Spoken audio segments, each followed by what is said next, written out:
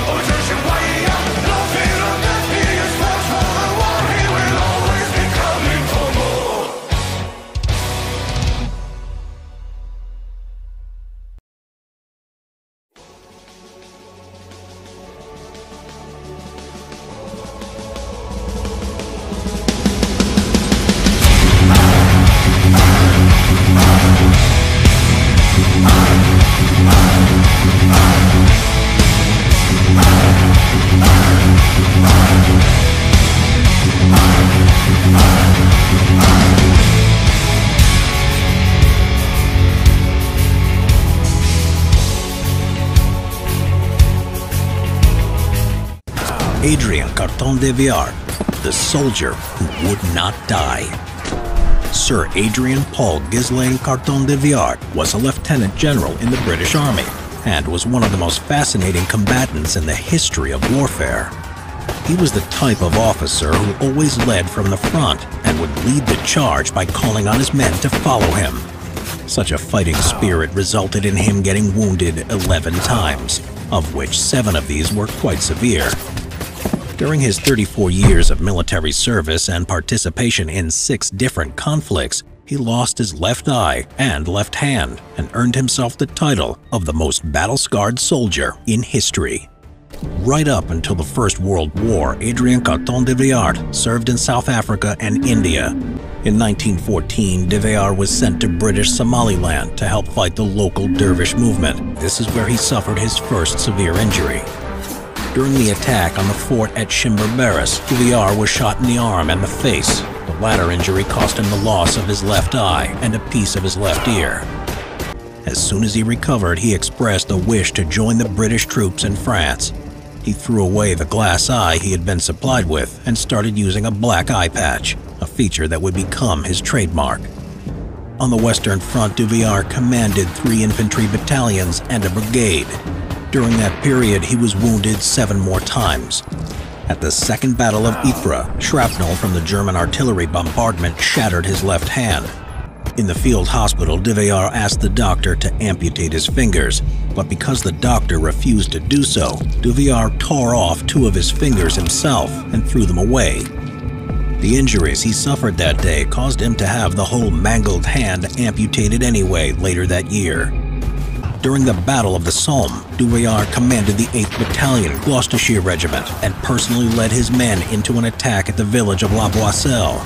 He attacked the Germans with grenades using his one good arm, managing to pull the pins out with his teeth and throwing them.